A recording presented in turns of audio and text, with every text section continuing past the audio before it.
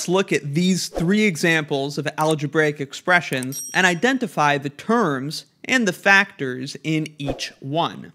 The terms of an algebraic expression are simply the components that are being added or subtracted together. So in this first example, 8x plus 4 times 2 minus 5, there are three terms, the three things that are being added or subtracted: 8x, 4 times 2, and 5. There are the three terms. Now, the factors of a term are the things that are getting multiplied together in each term. For example, in 8x, the factors are 8 and x, because those are the two things getting multiplied together. On the other hand, in 4 times 2, the factors are 4 and 2, because those are the two things getting multiplied together. In the third term, 5 is the only factor, and it's not getting multiplied by anything. As a side note, when we have a numerical factor like 8 getting multiplied by a variable factor like x, 8 is called the coefficient of the term. It's the number getting multiplied by the variable, so we call it a coefficient. Another thing to know is that this expression isn't fully simplified. 4 times 2 minus 5 is just 8 minus 5, which is 3. So we could rewrite this expression as 8x plus 3. And if we write it like this, then it only has two terms. So how many terms an expression has can certainly depend on how you write it. Let's look at this next example. xy plus 3x minus 6y squared z plus 9.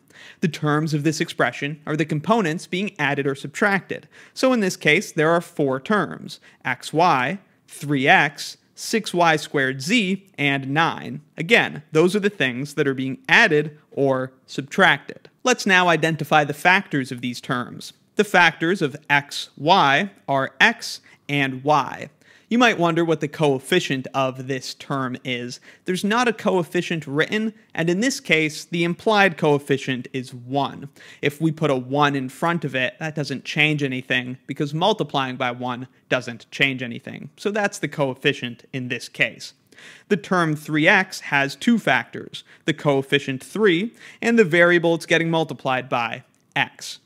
The term 6y squared z has three factors, the coefficient 6, the variable y squared, and the variable z. Now you might wonder why y squared doesn't count as two factors, since y squared is y times y.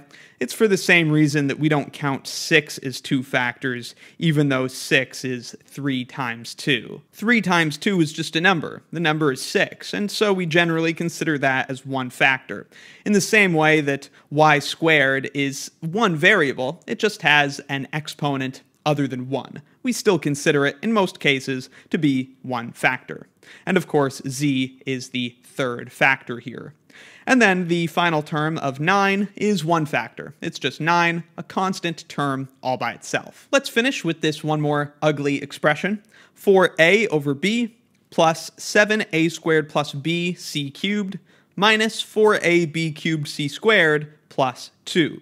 The terms are the components being added or subtracted, so in this case there are 1, 2, 3, 4 terms. The first term is 4a over b.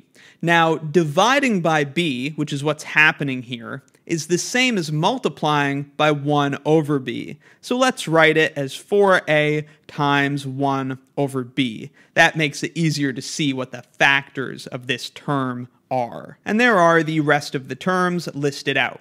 We'll talk about some of the factors here. In this first term, for example, we can see that the three factors are 4, the coefficient, a, and 1 over b. In this second term, you may wonder why it itself is one term, even though it has addition in it. And we've been saying that the terms are the things being added or subtracted. The reason that a squared and b aren't their own separate terms of this expression is because they're part of a bigger product. They're kind of trapped in a multiplication. A squared plus b is not being added or subtracted with the other terms. In fact, a squared plus b is being multiplied by 7 and c cubed. And it's that whole product that's being added or subtracted with the other terms of the expression. And that's the difference. We could look at a squared plus b as its own expression, and if we sort of zoom in like that, then indeed it does have two terms, a squared and b. But in the context of this bigger expression, a squared plus b is just one factor of this larger term. So those are the three factors of this term. And then this third term has 1, 2, 3, 4 factors. The factors are 4, a, b cubed, and c squared. And then the final term is just a constant. It is just one factor all by itself. So that's what terms and factors of algebraic expressions are, as well as a little bit about coefficients. And hopefully that will make it easier for you to talk about your work and ask good questions. Let me know in the comments if you have any questions, and thank you very much for watching.